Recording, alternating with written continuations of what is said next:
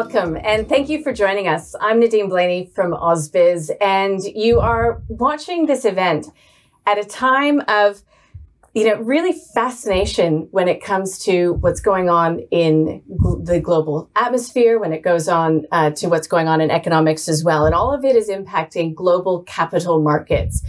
So we have very quickly evolving situations when it comes to geopolitics and economics and potential political change, and that includes overseas and both here at home as well.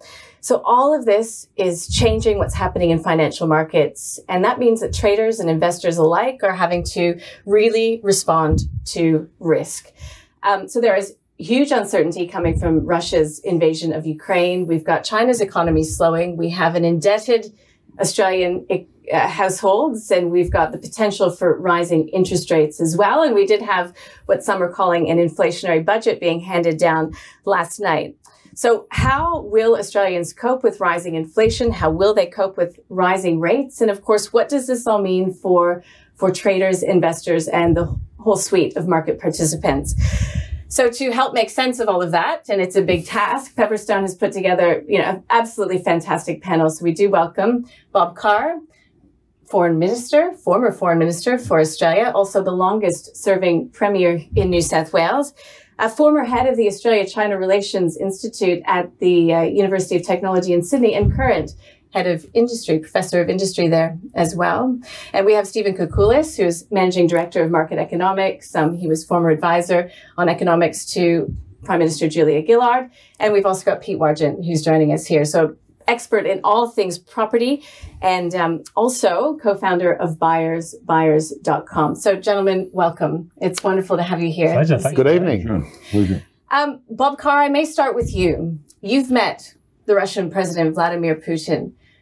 When he invaded the Ukraine, could you believe that that's what he had chosen to do? Could you believe that that was how things were destined to be? I observed him close up at the 2013 G20. I was representing Australia because Kevin Rudd was fighting an election campaign.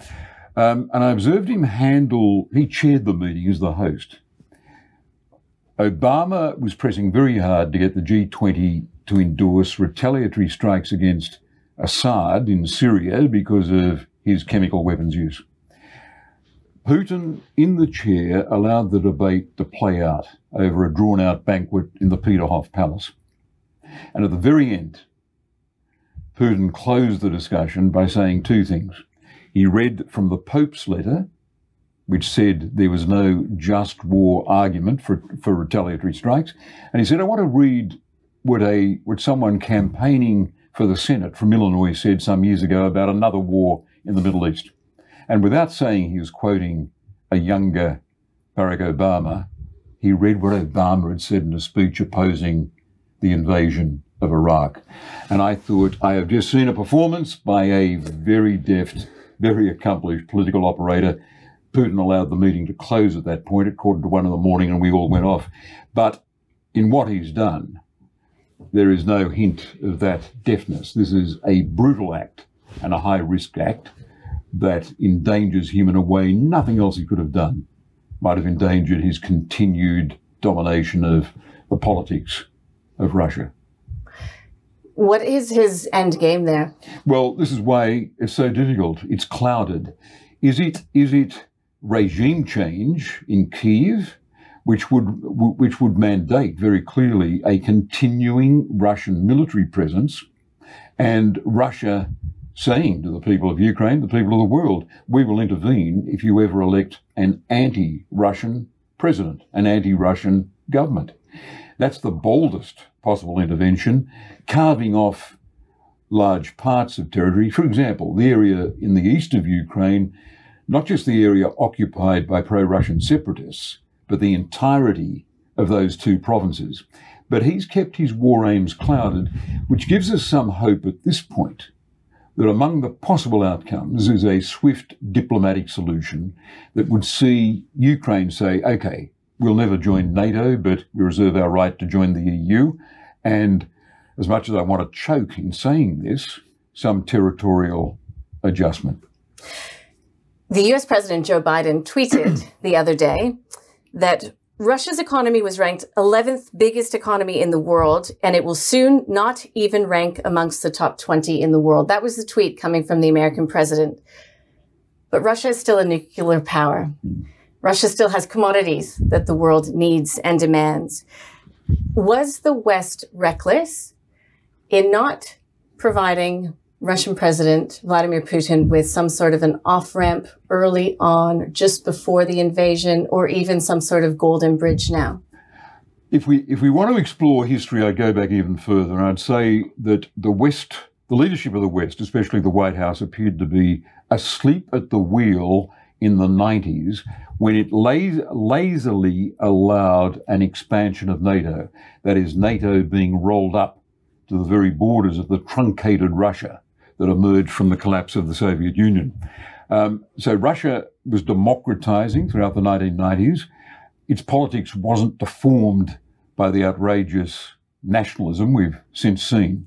There was a chance of creating a new security structure in Europe that accommodated Russia and let it down to its diminished role with the collapse of the Soviet Union in 1991 with a relatively gentle touch. We didn't take that. We allowed NATO to expand to its very borders and ignored the voices of very wise people in the West. Daniel Patrick Moynihan in the US Senate and George Kennan, the great diplomatist of America, who said it is wrong. I think even Kissinger, it is wrong to look at an expansion of NATO. Ukraine should be Finlandized, that is, kept neutral and out of the EU and out of NATO. As a result, we faced a nationalist backlash in Russia. I've got to say immediately, lest these remarks be misinterpreted, none of this justifies an invasion of the Ukraine across internationally recognised borders, a trampling on the sovereignty of a free and independent people. Yeah. Where's China right now in all of this? I think quite possibly regretful for the open-ended statement that Xi Jinping concluded with Putin this year, talking about the partnership between the two nations in relatively extravagant language.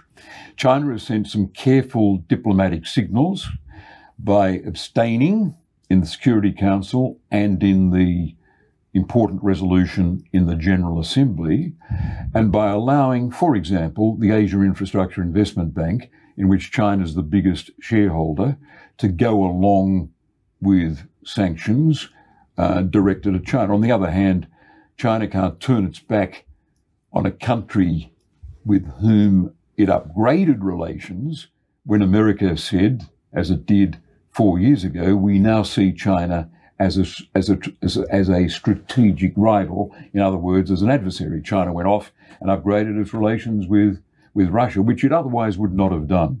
It can't be too brutal in turning its back on Russia. When we think of geopolitics, when we think of China, we immediately think of Taiwan. Has China's view on potentially getting involved with Taiwan, invading Taiwan, taking over Taiwan, has that changed now that it sees the West's swift, sharp reaction in terms of sanctions, economic sanctions to Russia? I think the first thing to say is that any prospect of a China move on Taiwan would not have taken off, was not going to take off until the second part of the 2020s. It's then that they would have gained a more comfortable military position facing American forces in the Pacific. I think both on the Chinese side and on the American side, you've seen a move beyond what's known as the cross-strait status quo, the diplomatic language, the polite lies that have kept the peace over Taiwan for the last 50 years.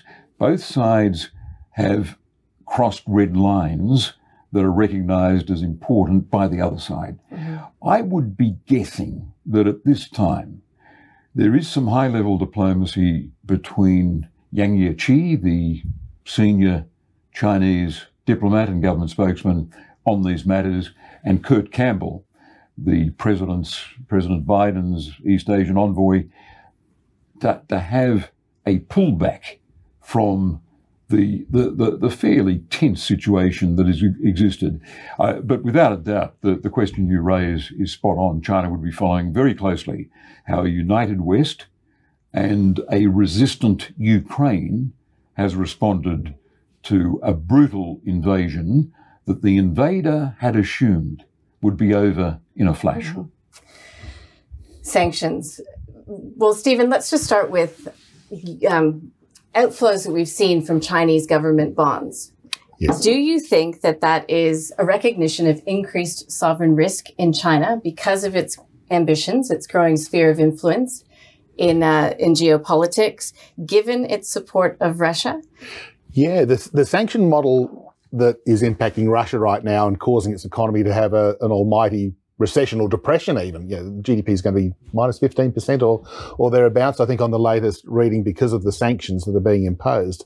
I don't think that model applies quite so easily to China. China's multiple times the size of Russia, and the dependence on the rest of the world, and particularly the Western economies, on China for their exports, for direct investment from large multinationals, and of course, as a supplier of low-cost manufactured goods, means that if we imposed sanctions on China in the event of an escalation of any conflict between China and Taiwan, we would have we'd be shooting ourselves in the foot even more than some companies and some countries have already with the Russia issue. So I think it's going to be slightly different. Nonetheless, I think prudent governments, prudent policymakers, and this has come up several times here in Australia, are we over-reliant on China? Should we be looking to diversify our exports away from China? You know, something close to 40% of all of our merchandise exports go to China. And first of all, we thought that if China had an economic downturn, it would hurt us.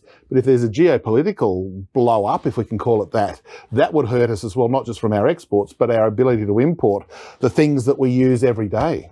Has that already happened to some extent? I'd be interested to get Bob's take on that, because previously, particularly over the past decade, international students, mainly from China, tourists, it was previously New Zealand, then it was all from China. Yep. Permanent migrants were mainly from India and China. Obviously, for various reasons, a lot of this has stopped. International students have largely come back, but not the Chinese students. Chinese tourism hasn't happened again yet. Permanent migrants the same. Is that a shift in the relationship between the two countries? Because pre-COVID and maybe sort of 5 or 10 years ago, it was all going in the direction of, you know, China taking over almost in terms of being a key export partner. But is that relationship now soured or changed? Well, it's a bit of a contradiction. I think the share of our exports that goes to China is still high. The last figures I've seen, it hasn't come back. That might reflect iron ore prices. But the idea of diversification, when I got my rapid antigen test and opened it, the package, the first thing I noticed is it was made in China. It was made in China. So all the rhetoric about us addressing supply chain dependency is a lot of hot air to a large extent. If someone's got a contract, if an Australian exporter has got a fruitful contract with a buyer in China, you can't have a government department in Canberra ring them up and say, look, we noticed that you're making $5 million this year from export to Indonesia instead or something. We think you should export somewhere else. And the exporter would say, well, hang on, my wine market has been doing very, very well, thank you. And Indonesia and India are teetotaler nations.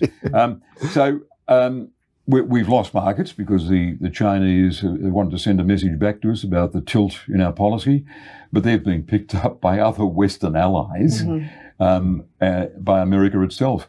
There's not much we can do about it, but I think you expand economic opportunities where you can. Of course, you want diversification, but India's model, for example, of economic development is going to be very different from China's. They're not going to be sucking in Australian exports the way China did. And it's hard to find a substitute for the things that we've managed with the Chinese. And we have supply chains, to your point. It's not just the exports, it's the imports. I mean, we would be incapable of replacing many inputs into even potentially what we would be able to manufacture here if there were sanctions against China. I mean, it's a whole different ballgame. It's completely different because that import reliance is also important. That yes, the supply chain problems. If you tried sort of buying a new car recently, you've got to wait, and that's, you know, there's a few different issues of why that's the case. But the ability of us to function as an economy, if we don't have that imported inputs into the manufacturing process, is huge. So even steel that we import, we export the iron ore and the coal. Well, we used to export the coal, but now we're sort of importing the made products, which is an important issue too. So that trade link is important. And every month we get the international trade numbers. We're running massive monthly surpluses now, and it's predominantly with China. They're the driver, and as Bob was alluding to, that we've not had any pullback in the export flows to China because of iron ore and other commodities as well, it must be noted. But so that trade link, it's fantastic news while it continues. So just bringing it back to Russia-Ukraine for a bit, Stephen, in your opinion, is it the inflationary pressures that are most negative for Australia right now, emanating out of that particular conflict? Oh, no doubt. Obviously, the immoral actions that are going on there are indisputable. There's no discussion about that. But there are financial market and economic consequences from what's going on. We know that already energy prices have been booming as a result of the disruptions to supply. That's having an impact on how we consumers are functioning, how businesses are operating. The cost of transport is going up, and that's feeding into end inflation numbers. So when we look around the world, it was happening before, the Russia-Ukraine issue. There was an acceleration in inflation. Bond markets were selling off. Interest rate hiking expectations were being built in, or actually acted upon in some countries. That we were having this discussion about inflation lifting. Now, the Ukraine issue has just added to a rising inflation problem at the wrong time of the cycle. I'm not going to say if it had happened a couple of years ago when we had very low inflation, we might not have the same problems, but with the economy around the world pretty strong, with monetary policy settings around the world very stimulatory, and fiscal policy settings extraordinarily stimulatory around the world, no wonder inflation was lifting. We've just had this geopolitical overlay, seeing inflation rates hit the highest level in 30 or 40 years. And we had did we have an inflationary budget here in Australia? Oh, look, yes, the short answer is yes. We've got a stimulus occurring in fiscal policy. The petrol tax has been reduced for 6 months, admittedly. It's not there forever. There's cash being given to pensioners and to sort of low and middle income earners. And even infrastructure. Well, I'm a massive fan of infrastructure spending usually. Will we have the workers to be able to build the dams and build the roads, because they're already tied up building houses and other non-residential areas. Not just that, workers for cybersecurity, workers in the tech space, all of the above. Anywhere. No, then you nailed that, because we're running at full capacity, and the unemployment rate sub 4%, which is inevitable in the next few months. And some smart people out there, some of my friends are forecasting a 3.25%, not 3 3/4, a 3.25% unemployment rate. Every business that I've spoken to in the last 3 to 6 months can't find staff, or they're having to pay up to attract staff, or they're poaching the competitive staff, offering them 10% more. And they're paying bonuses and incentives to stay. So if you stay with me, I'll give you some more money. Okay, that's not showing up in one of the worst economic indicators that I think we've got in Australia, the wage price index. I think that's a really poor indicator of wage pressures, because household incomes, this is the point that even Josh Frydenberg was trying to make. I don't think he did terribly well last night in the budget, but labour costs are going up a lot. Take-home pay is going up. It's not showing up in that wage price index. It's showing up in the fact that people getting a promotion are getting $10,000, $20,000 a year more. And that is going to be recouped from businesses by putting up their selling prices, which is inflation. It's inflationary. Now, who do I go to? Is the RBA behind the curve? How far, should we say, is the RBA behind the curve? I'm leaning towards patience. I've seen market pricing, 3.1% by August 2023. Yeah. If that happens, I'll personally buy Stephen a bottle of Penfolds Grange Hermitage. You're on. I don't think we're going to see that.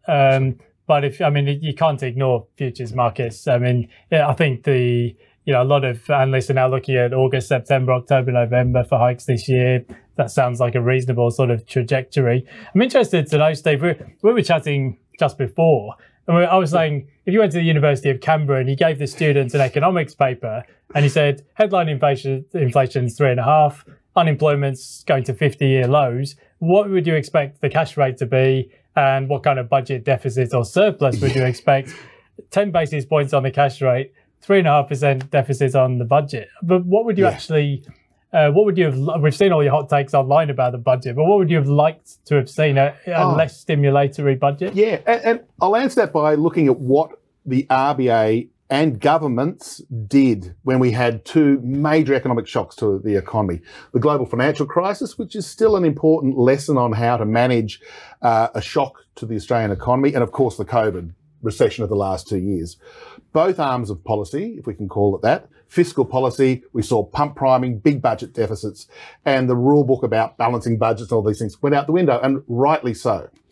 We saw central banks do, and the Reserve Bank of Australia do things that I couldn't have imagined. A 0.1% cash rate, a term funding facility for the banks, quantitative easing, buying bonds, they always bought bonds, but in massive quantities, I should say. So they worked together to support the economy, cap the rise in the unemployment rate, and stop deflation becoming entrenched. Fast forward to the start of 2022, where we are right now, and as you said, an unemployment rate about to hit a 50-year low, inflation about, well, potentially in headline terms to hit a 30-year high, and we've got a 0.1% cash rate, and we've got the budget having a stimulatory effect, a budget deficit that's still $70-odd billion, still 3.5% of GDP. Come on, we've got to work together to contain inflation, because we know runaway inflation is very, very hard to contain. I think as it relates to housing, I think there's a couple more things coming. Rents are rising quite quickly now. Yes. We've got vacancy rates, the figures will be out tomorrow, nearest the lowest in 20 years. Quite counterintuitively, given the lack of open borders over the past 2 years, but also building materials. Costs are absolutely, they've really shot up. We've seen construction insolvencies, ProBuild, Condev, there's more in the post. So there's a lot of pressure on that sector of the economy as well.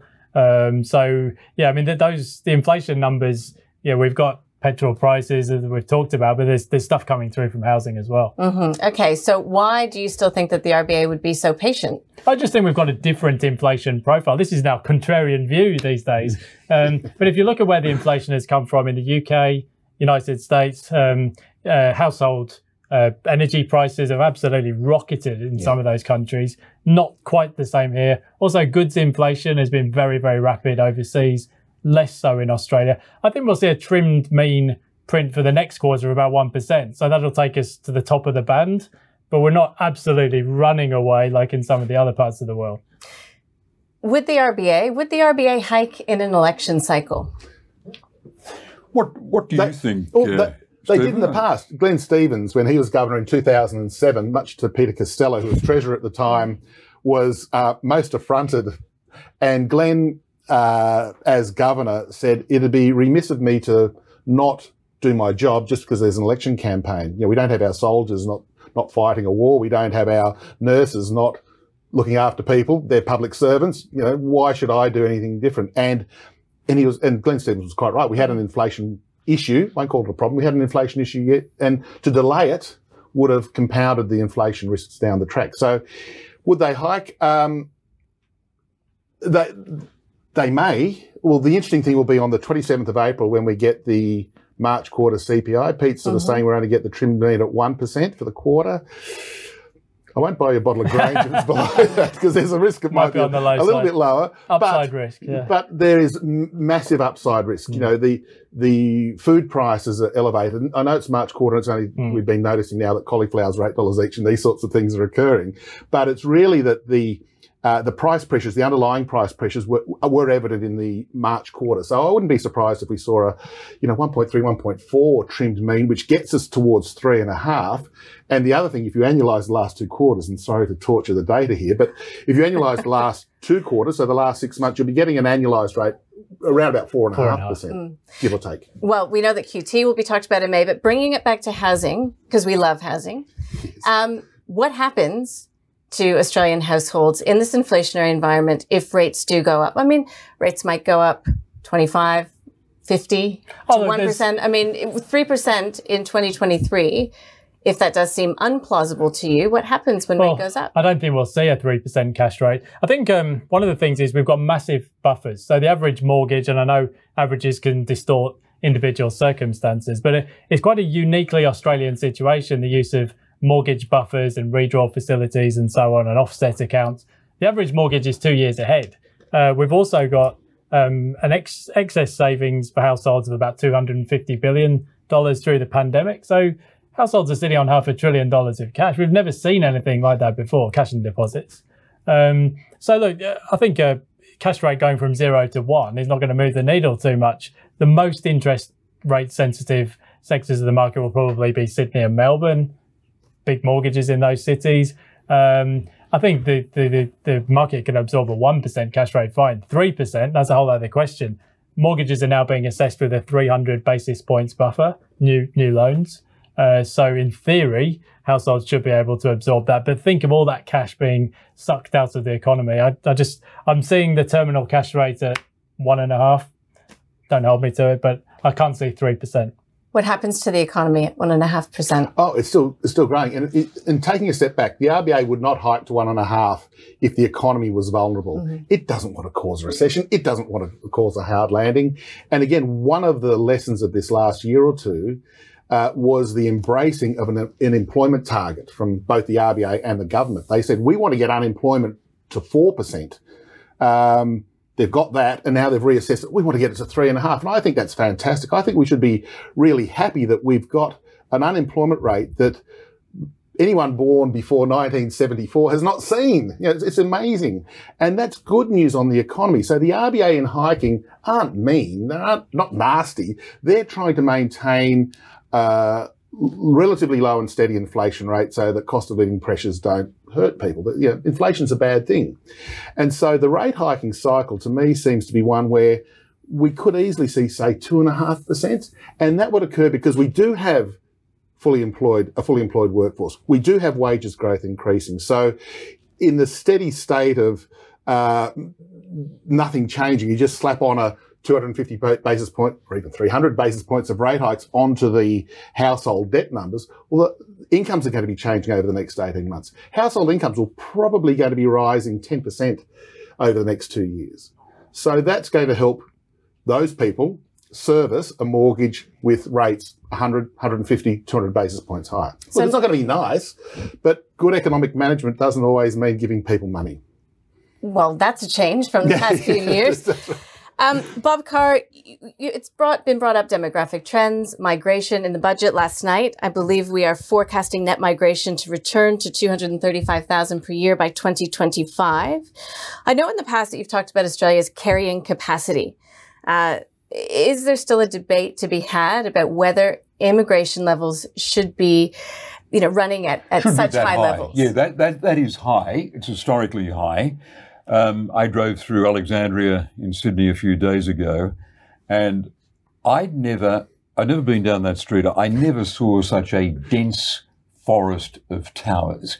If someone had told Australians 20 years ago that something even more dense than what you'd find in a Hong Kong housing estate would be part of the architectural lingua franca of Sydney, they would have been astonished. They would have been in denial. I'm not saying it's wrong. As a former planning minister, higher densities along rail lines, along bus routes, around rail stations, in particular, close to the inner city, makes sense.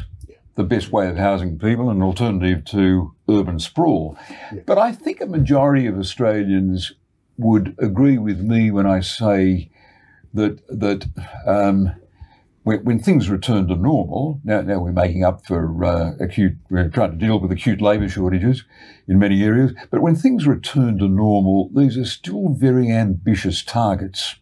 And you are asking people in the three big capital cities, to accept a change in the way they live their lives that a majority of them would say is a bit unfair.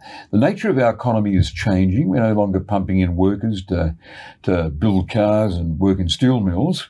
And I think it's reasonable to say, do we want immigration at these levels or going along at about half the rate when things return to normal, when we relieve the labour shortages that have been so acute in the last 2.5 years, I think that's a reasonable debate to have. Pete, we mentioned infrastructure. We did see spending for infrastructure. Can infrastructure keep up reasonably with that level of net migration? Well, probably not. If you had 235,000 plus, you've got the natural growth in the population. People are living longer. So births minus deaths, that's taking you to 400,000. In global terms for a developed economy, that's very hot. Now, in FY21, we saw something that we haven't seen since 1981, and that is actually the regions growing faster than the capital cities. 60,000 drop in Melbourne's population. Sydney fell by 5,000, though you probably wouldn't have noticed it. But that's a bit of a blip. Usually, demographic patterns are new migrants, like myself, go to Sydney and Melbourne in that order. Internally, people move to southeast Queensland. I think 400,000, as Bob said, we've been through that. Through the mining boom years, there might have been a period where it was justified because we actually needed the labour. But I think, to be fair, we did get pretty lazy. We were just going for headline numbers, headline GDP, bringing a lot of young people. But did we need such a high rate of population growth? It did nothing for wages growth, obviously. Yeah. And I think one of the issues that's occurred during this 2 years where we had zero immigration, in fact, slightly negative, and more people leaving than have been coming into Australia, is that's been one of the reasons why unemployment rate has surprised everybody by falling so much. So when firms have been doing okay, that's often overlooked. Yeah, firms have been doing okay. I'm expanding. I need to hire some stuff. I'm going to get someone from the pool of the unemployed or people who are underemployed. They had a job but were working not optimal hours. They were given more hours, and we've had that really good scenario unfolding as well. So in addition to infrastructure and congestion type issues with literally a million people coming to Australia in 2 or 3 years, or our population increasing by that much, it does have macroeconomic consequences for the labour market as well. And my view, we've already been talking about red wine already. I look at immigration like red wine. You know, there's an optimal amount you should have. A little bit's nice. Too much causes a hangover. And pre-COVID, we had too much, and we had a hangover in terms of congestion. We hadn't invested enough in transport infrastructure in the big cities, and even what you might term social infrastructure. So there were suburbs being developed in the outer rings of the big cities, but they had poor transport. They were a long way from schools. They were a long way from people's work. They didn't have great shops. So living there was not really desirable because I couldn't get my kids to school easily. I can't get to the shops easily. The secret is so infrastructure never catches up. Yes, the population growth is always ahead of the available infrastructure. State governments have been setting, every state government sets a record in real spending on infrastructure. But if you're pumping in immigration at that high level, as Peter says, adding a city the size of Canberra to the city's population every year, no government can keep up. No government can keep up. Great things are happening with infrastructure. In Sydney, the expansion of the metro is terrific. Yeah. And along the metro line, you can put high-density towers. People don't need a car. They come down each morning, leave in a train. They get access across the regions of Sydney in a way that was never possible without that metro link. Metro system is fantastic. But I think the drastic change, what I saw in Alexandria, where everyone's looking into one another's bedroom from a high-rise tower, is probably not the healthiest environment for a nation that's got the highest urbanisation rates in the world. We have got, as Peter says, we have had the highest immigration, the highest population growth rate of any developed country. Yeah. If we see a change in government at the next election, will thinking around migration and immigration levels change? I don't think so. I tend to be one out arguing this line within the Labor Party. Yeah. There are sceptics about super high immigration, but in the end, Canberra prevails. And the rich irony we got here is that Canberra, which has got less population pressure than any capital in Australia, the only traffic jam is on the way to Canberra Airport at the end of the sitting week. It's got the lowest population densities of any city in Australia, the luxury of unimpeded suburban living. Canberra sets the rates that Sydney, Melbourne and Brisbane have got to live with. You're a Canberrian, aren't you? Okay. Yes.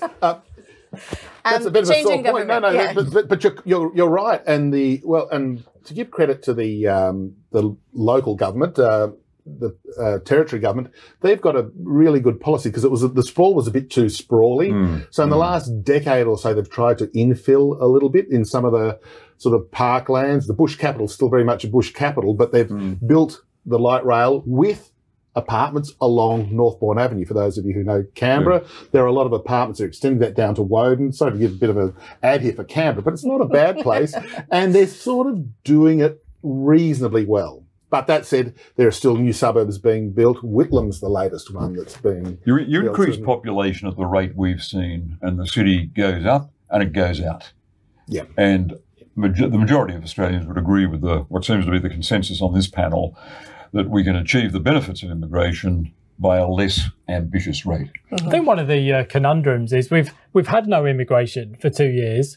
We had the home builder stimulus, all those detached homes being built around the country, and yet rental vacancies are now nearly at the lowest level in 20 years. That's really counterintuitive. I think there's been a literal race for space. You know, people have been heading to the regions, buying second homes, buying coastal properties, vacancies in the inner city. So it hasn't done much for the rental stock. Now you start tipping in, you know, the international students are coming back, but then you start getting tourism and then permanent migration. We're not building the high-rise towers at the same rate that we were years ago, the ones that Bob mentioned in Alexandria, partly because Chinese investors, well, we've taxed them out of the market. I did mention a potential change in government. Back to speaking about China, Bob, do you think that a change in government would bring about a rethink in the relationship with China? In a word, no. I wouldn't bet on that. I think the Anthony Albanese-led Labor opposition and Penny Wong have been at pains to say there's no difference between us and the government on China policy. I would think the government, a new government, would be working overtime to send a message of continuity about China. They'd be doing that because they're in conversation with our American allies. They know that on this issue, conservative media in Australia is looking very closely at what they're doing. And the third pressure is their own security, national security establishment in Canberra. I think they'll be at pains to say, no, there's continuity on China policy. You might argue, someone might argue, that a lot of the talk on China from Prime Minister Morrison, Defence Minister Dutton, has been pretty loose.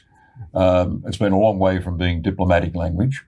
And it could well be that with the change of government, the more conservative instincts of Penny Wong and Anthony Albanese result in more diplomatic speeches and media commentary. But continuity will be the theme. The test is whether Australia, under a coalition government or a Labor government, can return to some sort of dialogue with China. At the present time, we can't get meetings. If Scott Morrison gets back, I think there'll be some in the government likely to argue, Prime Minister, at the very least, we ought to be aiming to get a conversation between Wang Yi, the Chinese Foreign Minister, and our Foreign Minister, even in the fringes of a summit, an East Asia summit or APEC or some other meeting, and maybe just possible down the track, if they get talking, a meeting between you and the Chinese leader, even in the margins of an international summit or at an annual General Assembly meeting. But that's the most we could expect. So I don't see a shift. I think Australia is probably in a position where there's only going to be a healthier bilateral relationship with China when you see, if you see, an American collaboration with China on areas of international policy like pandemic management and climate and perhaps some other things, and perhaps a better understanding between the two giants over cross-straits relations in respect of Taiwan.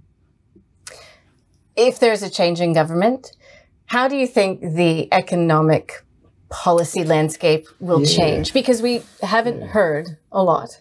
We haven't heard a lot. No, I think that's been a deliberate strategy from Albo and Jim Chalmers, that they're wanting to be not seen to be having the big target. They learned a lesson. Whether it was the right lesson, I'm not sure, from the 2019 election, which they unexpectedly lost with negative gearing and franking credits, something dear to many people's hearts. So I think economic policy is going to be, there'll be some slight changes in terms of the emphasis that are put on things. Things like affordable and accessible childcare is something that's important for workforce participation and therefore productivity as an economic reform, not a social welfare issue. Things like education, skills and training is something that's still important. You know, here we are saying, isn't it wonderful we've got a 3.5% unemployment rate down the track. That's still around about 550 or 600,000 people. And there's always going to be a bit of frictional unemployment, but let's make sure that they've got the skills and training needed to adapt to hopefully a growing economy over the next few years. So skills and training are going to be an important part of economic policy to me. There may be a few little tweaks on taxes and these sorts of things, but I don't think there's going to be any wholesale change. I don't think we're going to see a rapid move to repair the budget. They might at the margin just sort of trim a bit here and do a little bit in terms of some of the spending ideas that they currently don't like, but economics won't change. One interesting thing, and again, this is whoever wins the election, they're going to have a review of the Reserve Bank. We don't know the terms of reference yet, but given how poorly the RBA has done in the last 5 or 6 years, I think that's long overdue, and that'll be interesting to see whether they actually do anything material there, which could actually influence financial markets if they change the inflation target, if they include a more definitive target for unemployment or wages. I'm not quite sure what will be in the remit in terms of reviewing the RBA, but that could be an issue that will be a market driver post-election. And Pete, the changes to negative gearing, dead and buried? Well, in fact, Albo had an interview about a week ago and he said keep it. Of course, that doesn't preclude changes later. We actually saw this in the United Kingdom. And actually, under a Conservative government, they restricted tax deductibility on landlords' properties over there. The world kept turning. I think they probably won't touch it. Likewise, franking credits for the reasons that Stephen mentioned, smaller target. I think Labour will take some housing policies to the election, social housing fund, some support for regional first home buyers. But these are not big ticket items that move the needle. I think the macro environment will be much more important than the actual political policies. And Bob, will the conversation around debt and deficit change at all if there were a change in government? I think Labor governments are always on the defensive, even if the Conservative government they've replaced has been very, shall we say, exuberant when it comes to borrowing and the deficit. Labor governments always feel they're on the defensive on economic management. And if the Conservatives are translated to opposition in the manner of politicians at all times and in all places, they'll quickly relegate their record on borrowing big during the COVID crisis and running big deficits and turn on Labor. So that debate goes on. The substantial worry I've got on this front is the blowout in borrowings and what it means, especially on state budgets, when inflation moves upwards and interest rates move up as well. State budgets have been, state borrowings have been downgraded by the ratings agencies. The state budgets have been downgraded, and any rise in interest rates are going to leave the fragility, are going to see the emergence of somewhat fragile balance sheets. And you're going to see one of those cyclical turns in politics where all of a sudden it becomes, after periods of very heavy borrowing, when everyone says borrowing big is fine for infrastructure or keeping the economy moving, you're going to see a new virtue about winding back debt. Interest rates. But we have a lot of the debt, the national debt, locked in at very, very low rates now. We do. Why does it matter? Because that debt is still rolled over at some point. Now, the interesting benchmark for that is, and we saw that in the budget papers last night, the 24 4, 5, 25, 26, I can't remember which financial year it was, there was a rise in the public debt interest costs. The government's got to pay interest on its debt. And yes, some of the debt that was issued 10 years ago as a 10-year bond had a yield of 4%. And even now it's being rolled over into 3%, give or take. So you're actually getting a lower funding cost. However, there was a lot of debt issued in the last 3 years at, well, some of it at 0.1% for the 3-year bonds that the RBA hoovered up.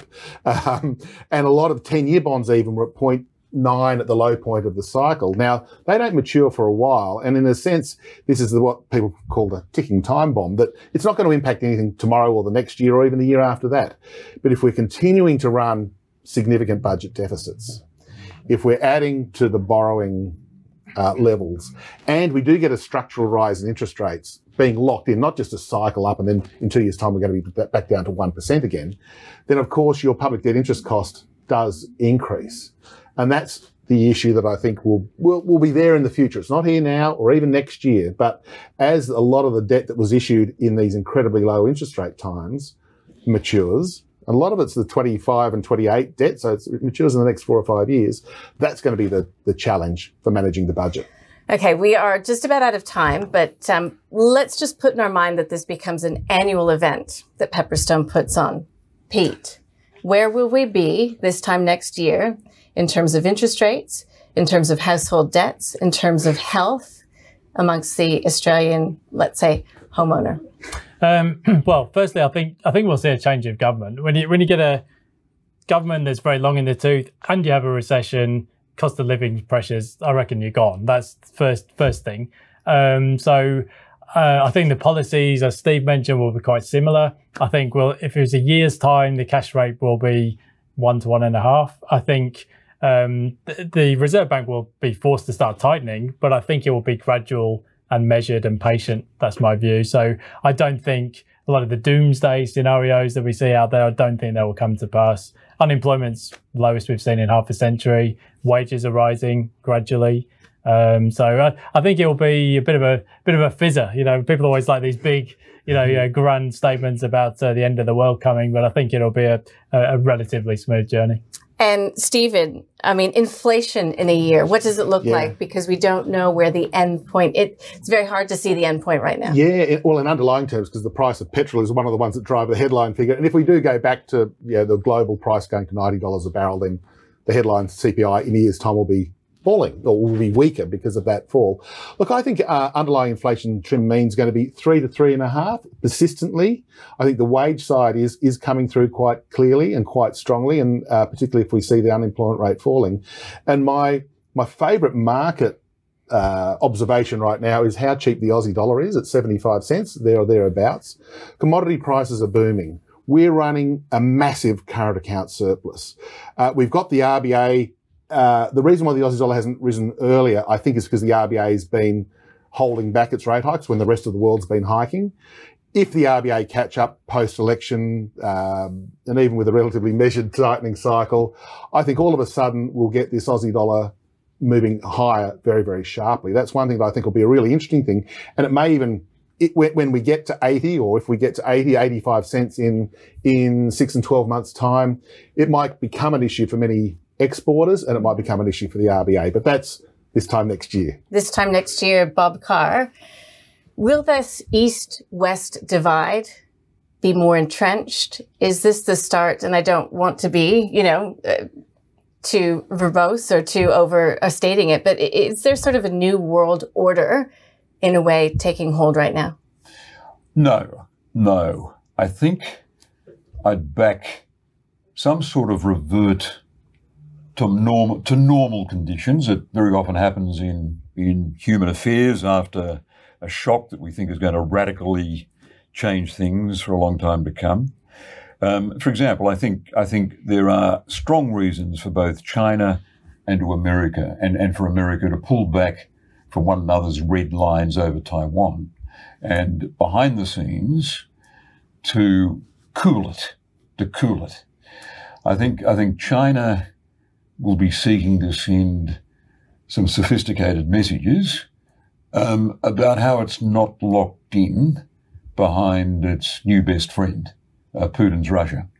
It's harder to tip what happens in Ukraine, but the odds are are probably on some diplomatic settlement that will nonetheless see a stronger NATO organising to contain Russia, and a pretty grumpy Russia, but still a Russia that would be celebrating the return, some adjustment in borders, and a guarantee that Ukraine was not about to sign up to NATO. As far as we can look through a glass darkly, that is, I think, quite a credible attempt to predict how things might stand. The question is,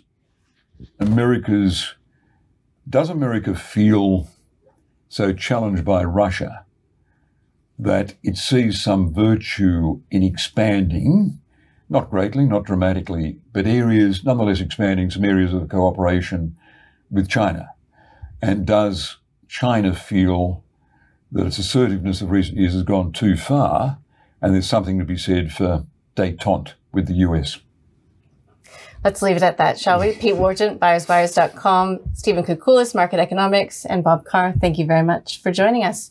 And thank you all for watching.